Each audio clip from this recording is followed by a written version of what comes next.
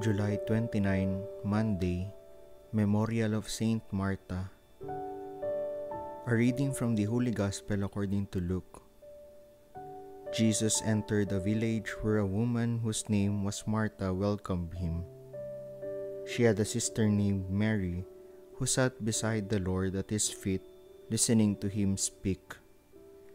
Martha, burdened with much serving, came to him and said, "Lord, do you not care that my sister has left me by myself to do the serving?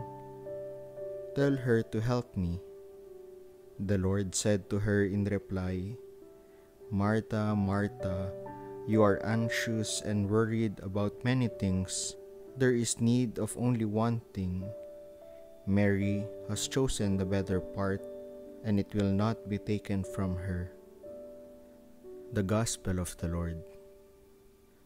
Anxious and worried, Jesus is a frequent visitor in the home of Mary, Martha, and Lazarus. Every time Jesus needs some time to rest, he hies off to Bethany, a place that is like a second home. Martha is a good hostess and prepares an elaborate meal. She grows exasperated at the burden on her shoulders and starts complaining to Jesus that her sister has left her to do the work alone. Then Martha orders Jesus to instruct Mary to help her. Jesus is only a visitor in Martha's home, but she does not realize that wherever Jesus goes, he becomes the host.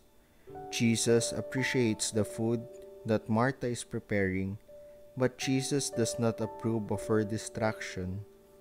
Jesus is to keep her focused on Jesus and her love for him as she prepares a nice meal for him.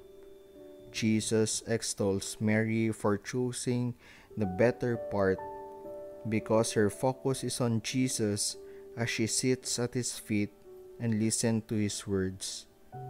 Jesus does not ask us to give up our duties and responsibilities, but to trust in the Father's care.